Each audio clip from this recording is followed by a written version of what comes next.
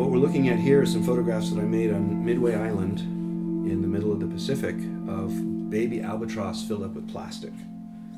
And there's this incredibly heartbreaking and symbolic tragedy that's happening out there where parent albatrosses fly out over the vast polluted Pacific collecting plastic. They think they're collecting food to bring back to their babies, and what they actually are filling their stomach up with are cigarette lighters and bottle caps and toothbrushes and so on. And they come back and they feed these things to their babies, and the babies literally fill up with plastic until they die of dehydration and starvation and punctures to their stomach. And so the ground on Midway Island is covered with the bodies of tens of thousands of baby albatrosses that have died in this kind of horrendous way. And I think it's a symbolic place that I really want to kind of bring this tragedy out visually, because this is where the Pacific Garbage Patch surfaces. The Pacific Garbage Patch is this giant floating kind of soup of plastic out in the Pacific Ocean. There are tens of millions of tons of plastic there in the ocean. And so it's one of those invisible problems that's really hard to relate to. It's kind of like global warming that way. You know, you can't go stand in front of it. There's no Mount Everest of our garbage that, you know, we can go stand in front of and face, and Pacific Garbage Patch is like that. And so this is one place where the plastic in the Pacific Ocean is surfacing in this incredibly macabre and symbolic way inside the stomachs of dead baby birds on one of the remotest marine sanctuaries on Earth. So early on in this process, when I got to Midway Island and began seeing these astonishing images of birds filled with plastic, I realized pretty early on that people weren't going to trust the photographs. You know, they look like I put the plastic in there. It's just so surreal that there would be birds filled with that much plastic anywhere in the world. And so what I decided to do really early on with this work was to make a rule for myself that I'm not going to add any plastic, but I'm also not going to move any of it around. There's going to be no arranging. So all of these images from the first series, first trip to Midway, are straight documentary photography where none of the plastic was moved even a millimeter.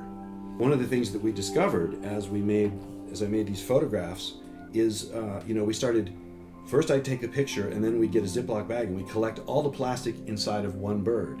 And we discovered that underneath what you can see here, there's a depth to the plastic. It's like this deep inside the bird because the bird's stomach was shaped like a bag. And all you can see in these images where none of the plastic is moved is the very top of the pile of plastic that's inside the bird. And so the second time we went out there, which was just very recently, we spread out the plastic inside each bird manually. And so once the credibility of the project was kind of established and we really followed our rule the first time, then I thought it would be legitimate to take one additional step in that ethical process and allow myself to at least spread the plastic out, but without adding any additional. So we still stuck to that rule. And these photographs they kind of take it one step more horrific than the previous series. Here's one that has a cigarette lighter, a large piece of a fishing float, a full toothbrush, a large section of plastic pipe, and then maybe another 75 or 100 additional shards of plastic, including what looks like a piece of a toy robot right there. You know, I have this message that I really believe in, which is about facing the horrors of our time, allowing ourselves to know the reality of the time we live in, however hard that is, however much it hurts, or however much we feel grief or shame or anger or rage or whatever. I think we all have to, that's step number one, is to face the reality of our times. The impact that I hope this work has is as a kind of wake-up call. And it's hard because I know these images are really horrible to look at.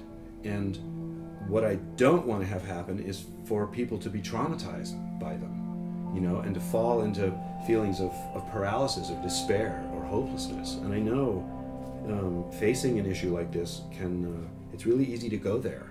You know, it's easy to go into overwhelm. And I don't want to to sort of go further down that road. And it's easy to kind of look at issues like this and feel those feelings of despair. But you know, what I really believe is when we begin to process those emotions, when we allow ourselves to feel despair, allow ourselves to feel grief or anger or rage about what's happening in the world, to me those are legitimate human responses to our times. And once we can connect with that, then maybe collectively we can begin to make new choices.